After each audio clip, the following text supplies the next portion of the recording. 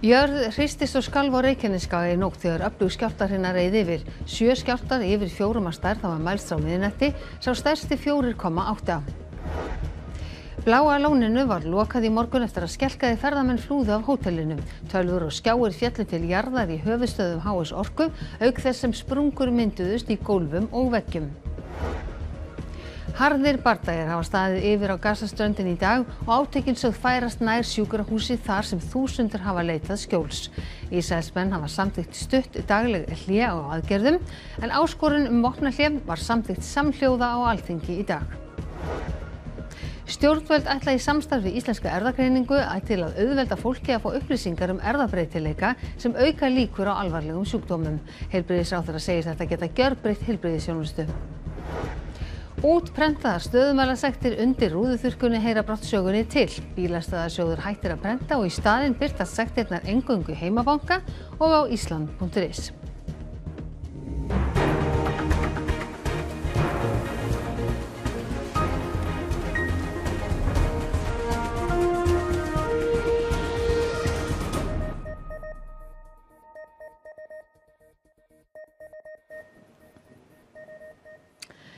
Komið þið sæl. Öflug skjálftahrina reið yfir Reykjanesskaga í nótt og hafa 1200 skjálftar mælst frá miðnætti. Grindvíkingum var verulega brugðið og Bláa lóninu var lokað eftir að 40 gestir flúðu af hótelinu. Hvernig var nóttin? Var þetta óvenjulegt? Já, hún var erfið, hún var mjög óvenjuleg, já. Það komu á tímynda kafla eftir miðnætti komu 3 skjálftar, allir vel yfir 3, mjög harðir og bara það var erfitt. Hvað gerðirðu og hvernig tókstu á við þetta í nótt? Tók því nú bara rólega og beið í raun. Maður beið bara eftir næsta skjálfta og hvernig hann yrði. Og síðan beið maður bara eftir því að fá fregnir að hraunið væri komið upp. Já, þið fannst svona eins og þetta væri bara að fara að gera. Það væri að koma, já. Nú er þetta búið að ganga á hérna í 3 ár og þetta eitthvað annað, sko. Þetta var með því verra sem hefur kannski upplifað af þessu, eða? Já, sko, 50. aðfarinn og föstudagurinn var mjög slæm líka.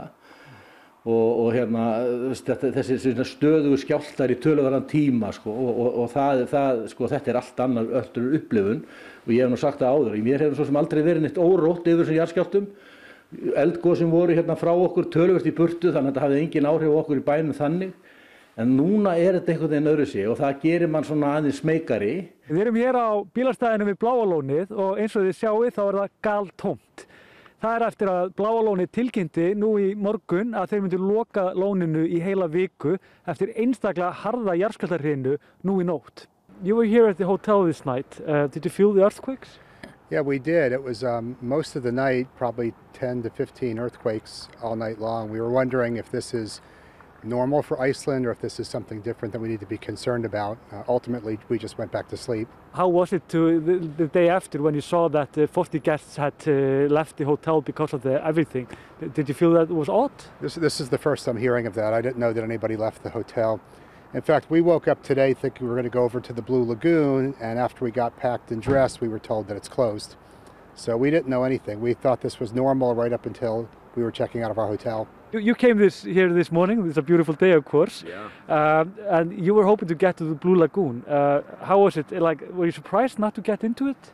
I probably should have read the news. I was surprised when I showed up and couldn't get in. But I mean, if it's as dangerous as you guys are saying it is, then maybe I shouldn't be getting it in the first place. But yeah, it's a shame not to see it. But at the same time, there's so many other beautiful things in Iceland I'm looking forward to seeing. So.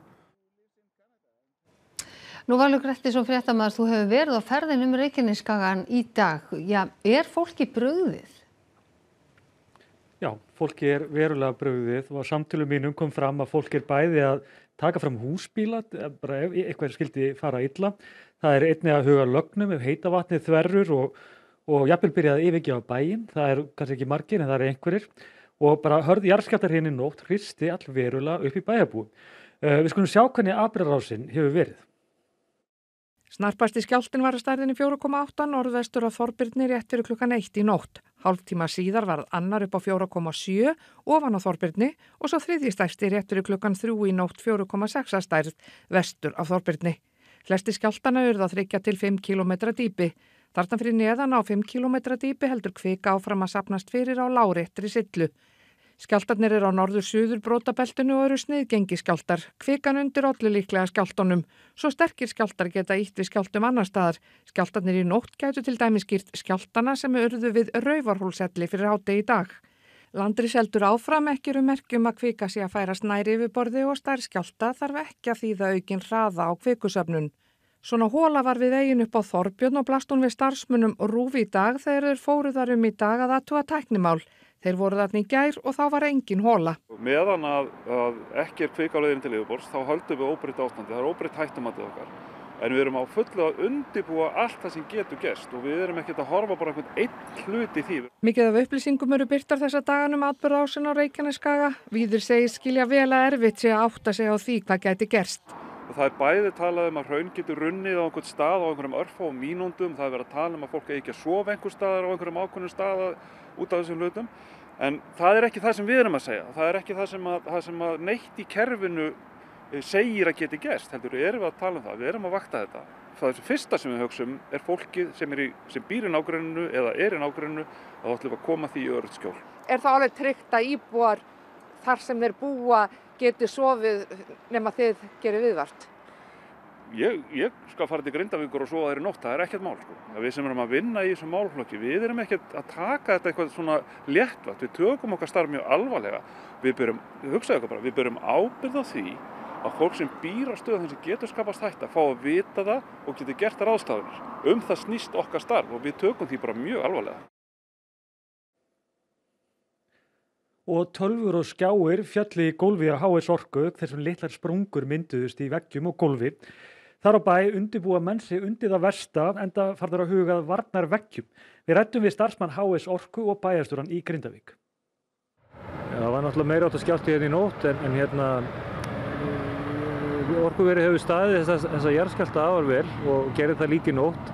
Þannig að þessi krítíski framleiðslubúnaður hann bilaði ekki, en það hafa komið sprungur í gólf hjá okkur og veggi og það var ryk á öllum borðum og svoleiðis í morgun og tölvur dottnar af skrifborðum og skjáir dottnir niður.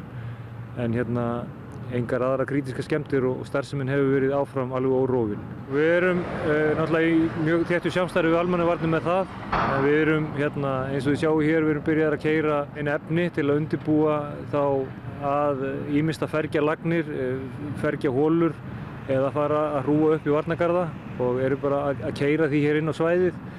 Þannig að við séum sem snegsti viðbragðs ef þetta raungerist allt saman. Og bæjarstjórinn í Grindavík hafði ýmsu að snúast nú í morgun en hann fundaði meðal annars með almannavörnum. Það er nefnilega ekkert breyst núna, kvikan er ekki að leita upp á yfirborðið. Þetta er mjög vel vaktað. Það er verið að bæta núna held ég einum 6 GPS mælum við, þannig að þetta er ofboðslega vel vaktað og við eigum ekki að þurfa að eiga von á því að þetta beri brátt að. En það þýðir ekki annað en að vera við öllu búin. Segðu mig þá varðandi Bláa lóni, þeir tilkynntu að það var í lokað núna í viku eftir að 40 ferðamenn yfirgáfu hótel í nótt. Kom þessi ákvörðun þeirra óvart? Nei, ég held að þetta hafi verið alveg rétt ákvörðun á þessum tímapunkti. Fólk mjög óttaslegið, kannski útlendingar sérstaklega og ég held að það er ekkert verið annað að gera en að sjá til og loka lóninu þessa viku minnsta kosti og sjá hvernig framhaldið verður. Og við erum hér með Benedikt Gunnar Ófeigsson, hann er fagstjóri á Veðurstofu Íslands. Þeir eru búin að vera að fara yfir gögn í allan dag og okkur langar bara að spyrja, þetta var ansi hörð hrina í dag og hvað er hægt að segja við bæjarbúa í Grindavík? Já, þetta var ansi hörð hrina og ég skil vel að fólk sé hrætt eða það hrist svona vel upp í því. Þetta voru brotaskjálftar sem við sáum í dag, þessir voru svona stórir. Þetta voru á þessum hefðbundnu brota eins og við sjáum á Suðurlandinu. Auðvitað þegar þetta gerist ofan í kvikuinnskot þá náttúrulega, eða kvikursöfnun eins og við erum að sjá núna, þá náttúrulega er það fólk ótt að slegja að sé gos í leiðinu, á leiðinu og annað slíkt. En er gos á leiðinu? Sko, það er ekkert, við erum ekki að horfa á það núna, við sjáum ekki merkjum með akkurat þessa stundina. Þannig að þetta er ekki endilega tengt því að hér sé að koma gos? Nei, það þarf ekki að vera. Það er náttúrulega ekki að útiloka neitt, en við erum ekki að sjá merkjum það sé að koma kvik upp á yfirborð akkurat núna, en við erum náttúrulega bara að fylgjast með því mjög vel og leiðum við sjáum merki þá munum við láta almannavarnir vita. Og nú er jarðskjálftavirknin dottin niður sem er svona ákveðið, hefur hingað til verið ákveðið merki gósóróa. Já, við höfum ekki séð eins og fyrir þau tilfelli höfum ekki ennþá séð að kvika sé að koma af dýpu upp á yfirborð í öllum þeim tilfellum. Þá hefur við vitað að kvika er komið mjög grunnt en við höfum ekki séð merkjum það ennþá. Og má fólk vera rótt, ekki allt alveg í góðum höndum hér? Sko ég held að menn ættu bara að treysta almannavörnum, þeir eru alveg tilbúnir, ef það þarf þá eru menn þá bara faraðir í rýmingu, fólk þarf bara að vera tilbúið en ég held að treysta almannavörnum og lögreglunni til þess að framkvæma það. Frábært, takk fyrir það Benedikt. Þá veitum við það, fólk getur verið andað rólegar, þetta ætti ekki að koma mönnum á óvörum, en getur gerst auðvitað, þá höfum við það. Takk fyrir það Valur Grettisson og Benedikt Gunnar Ófeigsson á Veðurstofunni. Við snúum okkur hins vegar núna að allt öðru. Ísraelskir hermenn og liðsmenn Hamas-samtakanna eru sagðir hafa barist í návígi á Gaza-ströndinni í dag, nærri einu stærsta sjúkrahúsinu á Gaza, þar sem þúsundir hafa leitað skjóls. Næstu daga ætla Ísraelsmenn að gera 4 klukkustunda hlé á hernaðaraðgerðum. Bardagarnir hafa staðið yfir í Gaza borg norðan til á Gaza-ströndinni, svæði sem ísraelski herinn hefur umkringt og einangrað. Alþjóðlegir fréttamiðlar segja að Ísraels her nálgist nú eitt af stærstu sjúkrahúsunum í Gaza borg, þar sem 14.000 manns hafa leitað skjóls. Tugir þúsunda hafa líka flúið suður á bóginn síðustu daga eftir ítrekaðar aðvaranir Ísraels hers að yfirgefa Gaza borg. Heilbrigðisyfirvöld á Gaza sem eru undir stjórn Hamas-samtakanna sögðu í dag að næstum 11.000 manns hefðu til þessa látist í átökunum. Ísraels her staðfesti í dag að stutt og staðbundin hlé á átökum yrðu gerð til að koma neyðaraðstoð til almennings. Hlé eða vopnahlé var líka á dagskrá alþjóðlegrar ráðstefnu aðstoð til íbúa á Gaza. Ráðstefna var haldin í París í dag. Disons-le clairement, face au terrorisme, Israël a le droit de se défendre et le devoir de protéger les siens. Il a aussi une éminente responsabilité qui est celle de toutes les démocraties, respecter le droit et protéger les civils. Et la lutte contre le terrorisme ne peut jamais aller sans règles. Israël le sait, le piège du terrorisme est pour nous tous le même, céder à la violence et renoncer à nos valeurs. Thousands of children killed cannot be collateral damage. Pushing 1 million people from their home and concentrating them in areas without adequate infrastructure is forced displacement. Severely limiting food, water and medicine is collective punishment. It took many countries that have championed international justice too long to call for adherence to international humanitarian law. At the same time, several countries rushed to call for cutting aid to Palestine, abruptly unplugging an entire system that depends on international aid to survive. Og Alþingi samþykkti samhljóða í dag tillögu utanríkismálanefndar afstöðu Íslands vegna átaka fyrir botni Miðjarðarhafs. Forsætisráðherra sagði mikilvægt að Ísland sendi skýr skilaboð til alþjóðasamfélagsins vilja Alþingis tafarlaust vopnahlé. Samstaðan þrýstingi almennings að þakka, segir þingflokksformaður Pírata. Tillaga utanríkismálanefndar var lögð fram á Alþingi síðdegis í gær og leið voru tillögur Pírata og fleiri og Viðreisnar sama efnis dregnar til baka. Tillagan felur meðal annars í sér að komið skuli tafarlaust á vopnahlé á Gaza, hryðjuverkaárásir Hamas á almenna borgara séu fordæmdar og gíslar leystir úr haldi. Þá ríkisstjórninni falið að beita sig fyrir viðbótarframlagi til mannúðaraðstoðar og fleiru. Forsætisráðherra sagði stolt af því að tilheyra Alþingi á þessum tímamótum. Það sé mikilvægt að Alþingi geti hafið sig yfir pólitískt þjark hversdagsins.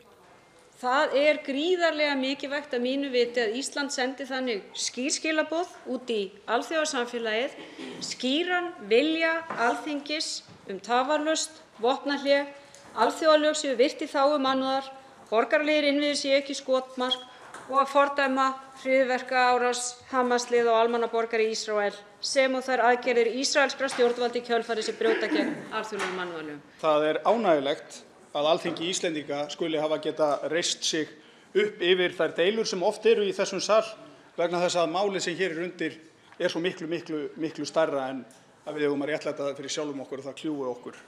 Það þrýstingi almennings að þakka að við stöndum hér í dag sameinuð tillögu sem kallar eftir vopnahléi strax. Þau hafa sendt okkur skýr skilaboð að hjáseta sé ekki í okkar nafni og þess vegna stöndum við hér. Utanríkisráðherra sagði nefndina hafi unnið afar góða vinnu með því að sameina þingið. Við vitum að átökin standa enn yfir og við munum áfram beita okkur fyrir því að alþjóðleg mannúðarlög verði virt, að aðstoð verði komið til þeirra sem eru í brýnni neyð og að horft verði til lengri tíma til lausnar. Fleiri þingmenn tóku til máls og niðurstaðan var ótvíræð. Atkvæðagreiðslan stendur yfir og henni nú lokið. Tillagan samþykkt samhljóða með 49 atkvæðum. 4 af hverjum 100 Íslendingum eru með erfðabreytileika sem geta aukið líkur á alvarlegum sjúkdómum. Stjórnvöld ætla í samstarfi við Íslenska erfðagreiningum til að auðvelda fólki að fá upplýsingar hvort það sé í áhættuhópi. Niðurstöður nýrrar rannsóknar sem birt var í The New England Journal of Medicine gefa til kynna að 4% Íslendinga séu með erfðabreytileika sem auka líkur á sjúkdómum eins og til dæmis krabbameinum og hjartasjúkdómum. Stjórnvöld ætla í samstarf við Íslenska erfðagreiningu nýtingu erfða- og heilbrigðisupplýsinga svo fólk geti átt möguleika á að fá að vita þessa erfðabreytileika. Allt heilbrigðiskerfið mun koma að verkefninu að sögn Willums Þórs Þórssonar heilbrigðisráðherra.